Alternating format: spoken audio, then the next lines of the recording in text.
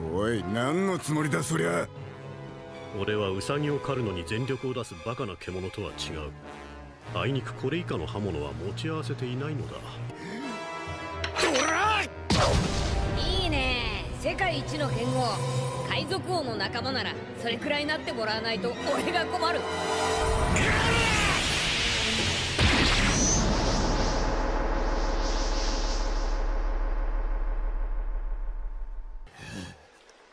小僧、名乗ってみよ。ロロノアゾロ。覚えておく。久しく見ぬ強き者よ。そして剣士たる礼儀をもって世界最強のこの黒刀で沈めてやる。これが最後の一撃か。外したら死ぬな。世界一か死か。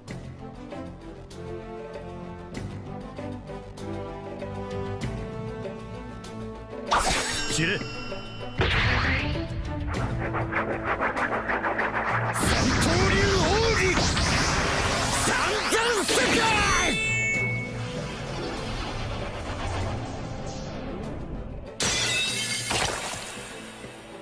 負けた。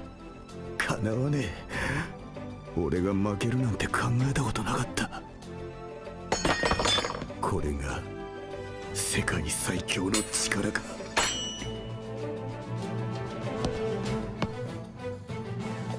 何を。背中の傷は剣士の恥だ。見事。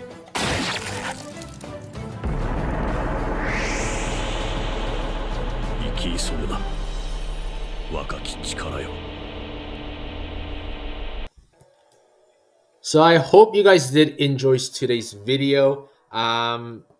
It is pretty straightforward. I got a famous clip that a lot of people know, Mihawk versus Zoro in Bartier Place, where they had their first duel, and I recreated with my friend. I do have to give a shout out to Big Mouse for helping me for that video, and I will give a shout out to Kiwiki, who've been in my crew for quite a long time.